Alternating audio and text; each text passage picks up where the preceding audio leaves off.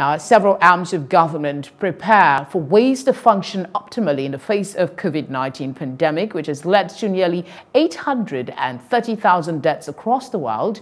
The issue of virtual litigation, the independence of the judiciary, and bottlenecks to federal character top discussions at the 2020 Annual General Conference of the Nigerian Bar Association. Plus TV Africa's Mary Chinda was at the conference and brings us this report.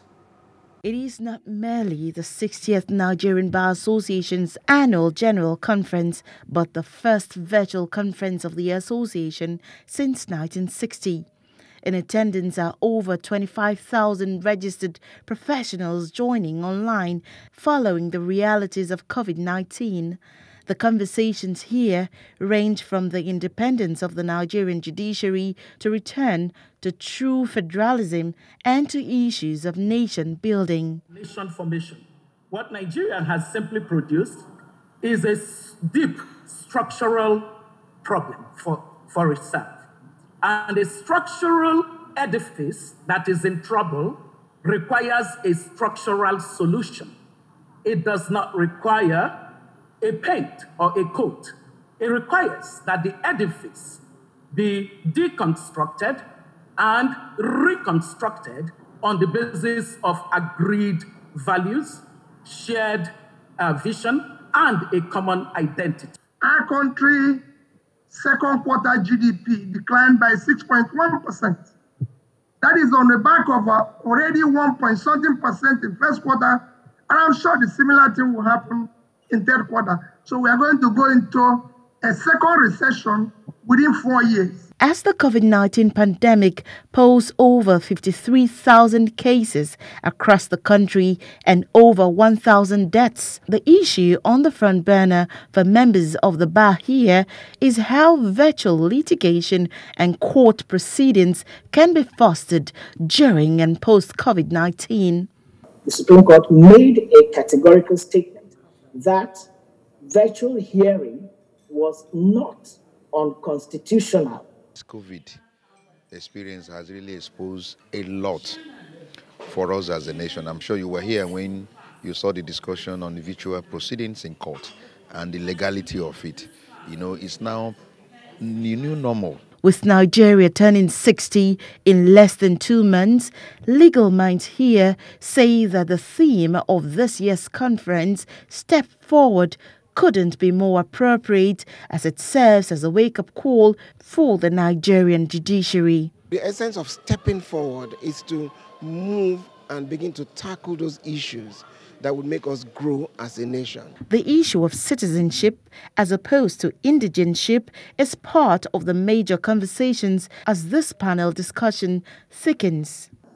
The nation now finds itself in the middle of an increasing clamor for outright secession by some of the ethnic groups. The NBA's annual General Conference represents one of the largest singular gatherings of lawyers in Africa. Mary Chinda reporting for Plus TV Africa. Thank you very much, Mary Chinda, for that report. The issues of virtual hearing and reforms have been at the top of the NBA conference. To help us make more sense of these developments, we're joined by Olumayowa Idowu, legal practitioner. We are also joined for this discussion by Lomuwagon, a public affairs analyst. Thank you, gentlemen, for joining us on the program. I'll start with you, Idowu. Again, the need to embrace this new normal is at the front burner. How prepared do you think our judiciary is for it? I'm not sure how well prepared they are, because I think, you know, this is not something they've basically adopted in the past, like on the scale that you're going to need them to now. I think in the past, what you had was if you had a witness who wasn't around, you could basically beam them in by video feed. But now I think, you know, this is going to be something that has to be invested in, because for it to work, you kind of need everyone to buy into it. So first of all, you need lawyers to buy into it. So if court is going to start at 9. You need people to be robed and sat before court starts. You need the judges. Then you need, if potential members of the public want to join in. So I think it's something that has to be kind of like sensitized to everyone. I'm sure when it starts, if it starts, there'll probably be issues like at the beginning, but I think it's something that as time goes on, will become commonplace and will become adopted. All right, thank you, Mr. Idowu. Let's come to you, Mr. Lomuwagon. From the point of view of a public affairs analyst, would you say virtual hearing is what the average Nigeria would jump at? I think, clearly, if the world is moving, and we cannot just sit and the world is going to move past us. We're in the period of the new normal, and clearly, because of development all over the globe, Nigeria cannot be isolated. But to talk about the acceptability of the virtual hearing and all that, I think clearly, even what we were used to, how much of acceptance can you guarantee from the public? So, because you see challenges with the process, even the one we are running with now.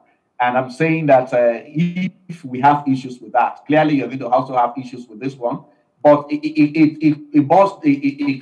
has to tell about our commitment at the end of the day to make changes, our commitment to make things to work. So clearly, if this is what is happening in the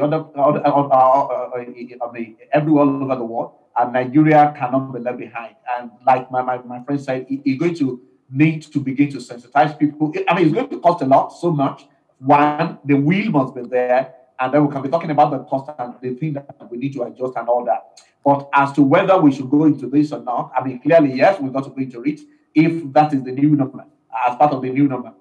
But the public will likely appreciate whatever they think we support their interest. We enhance their interest. So what we want as the public is that, you get justice from the court, and you get it in a timely manner. So whatever it is, whether it's virtual or whatever, once we are guaranteed that, I'm sure the public will want to jump at it. And so what we need is more of sensitization, more of talking, then the commitment. And I'm sure it's going to cost a lot for even the legal practitioner themselves. There's a lot of things they need to bring up to speed and all that. And clearly, but what I'm saying is, at the end of the day, Nigeria cannot sit down and everything is being passed. All right, Mr.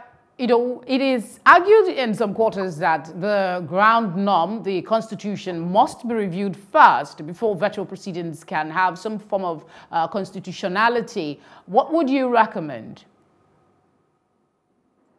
If I'm correct, I believe the Supreme Court has already basically approved this. And I know there's a bill before the National Assembly that wants to kind of adopt this. But I think, if you're waiting for it to be added into the Constitution, I think, we might be here a long time. I think this is one of those things where we have to evolve with the times. So if there's a will on the part of, because one of the things you have to remember is that, the law has to be seen to work, and the speed at which the law has worked in Nigeria is already slow. So we can't really fall behind, because I know at a point, if you wanted to get a date at the Supreme Court, you had to wait at least a year. So if you're waiting for the National Assembly to, make it a law, I think, we might be here a while. I think we have to just, the judges have to give practice directions, which we already kind of have, that basically allow them to go ahead, and we can then basically get it legislated on. But I don't think it's appropriate for us to wait for it to be legislated upon. Mr. Lomuwagon, we have had issues of distrust in our judicial system. Do you think, as a Nigerian, that we could bank on this system for justice to be served without, some real fundamental changes? You see, the justice system in Nigeria is, we see what we have on ground, And I'm sure an average Nigerian will not say it's comfortable with the justice system in Nigeria. One in the area of how fast, how quickly you can dispense justice, and even the whole process itself. I mean, you see a case that you think is, you possibly think, I mean, it's a done deal, and then the judiciary comes to tell you a different thing, I mean, based on technicalities and all that. And you're wondering, what is the spirit of the law? What is the spirit of justice and all that? So, I mean, there have been issues in the past where, I mean, you look at a case that you think should not be more than 5-6 months, but they take almost eternity. I mean, you see people die in the course of the, I mean, your key witnesses die in the course of the cases and all that. So at the end of the day, justice denied. Sometimes it's just, I mean, delay is justice denied. And so clearly, even the way we are, the structure we have on ground, there's a lot of things that need to be achieved. There's a lot of restructuring that has to take place in this system. You see, like I said, ultimately, what we're looking at as the public is, you see, a lot of people don't go to court because, not because they don't have a good case, but because nobody wants to be there. I mean, we're going to court every day forever. You know, so if I look at the case I have, yes, I know I have a good case, but you see, I can tell you, for example, I have a case in court right now that I know it's not something you'll be talking about. But clearly, that case is taking 2-3 years. And personally, I'm tired. I don't want to go to court again. And at some point, I will just say, look, I'm not interested in this case again. You know, not because I know I don't have it, but because I cannot guarantee what is going on. And so I think it is important. You see, either we're going to do it as a country, it is important that we are able to restructure fundamentally a couple of things in our judicial system now, such that one, the access to free hearing is important. Now, how do you get justice at the end of the day? The long process, you know, how do... Mr. Lomuwagon. Okay, I think the network took him off for a bit. We'll come back to you, Mr. Idowu. And make it comparable to what we have in other plans. We have him back. Whether we're going virtual or we're still the status quo, you see. All right. Whether we're going virtual or we're still maintaining the status quo, we got to get it right. Fundamentally, we need to change a couple of things. Okay. I don't know if you have a thought to add to what Mr. Lomuwagon said, Mr. Idowu. While you're thinking about that, I want you to just take us through some of the bottlenecks you see with the implementation of virtual proceedings and how these challenges could be addressed so that the proceedings will be seamless. I think the first problem we might have, you know, is with timing. So are we going to create a system where all the lawyers and all the parties are logged on to a Zoom call or some whatever technology is being used, and then, you know, people have things they're doing. So are you going to sit down there waiting, or how long will one case take, and how, like, can you so basically, the idea is, can we roster the cases we have on the case list, like, effectively? Then the other thing I think issue we'll always have is, I think, is technology, because can you guarantee that every lawyer has a smartphone? And if they don't, who's going to provide the smartphone that's going to allow them to do this? Then I think another problem you might have is with the idea of lawyers. Would that be an issue? You're using one right now. No, you can't. The thing is, you can't guarantee that every lawyer has a smartphone. Lawyers are very underpaid. So, you know, if a lawyer doesn't have a smartphone, what do you expect them to do about it? Then I think the other thing you have to think about is the idea of, you know, cases at trial. One of the elements of, like, the judicial system is that people, you have public hearings. So if a case is going on, you don't have to be a party to go to court. So I, as a journalist, could go to court today to, you know, observe what is going on.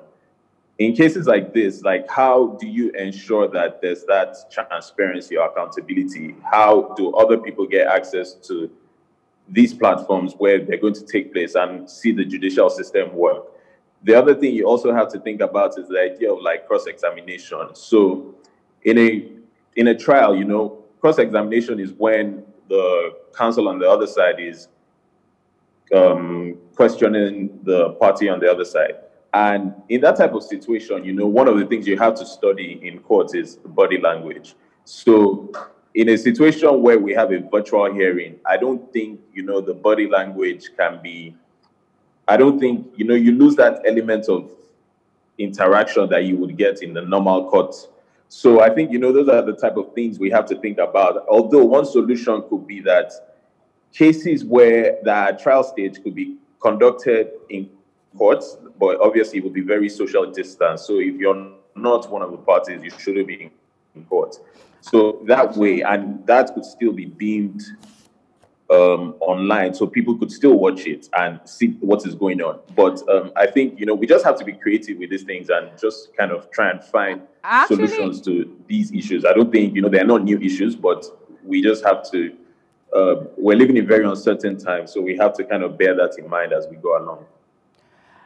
Actually, I mean, it's a good thing you made a suggestion as to the way forward, because whether we like it or not, this is going to be our reality for quite a while. We'll go for a short break, and when we come back, gentlemen, please stay with us. We'll be right back.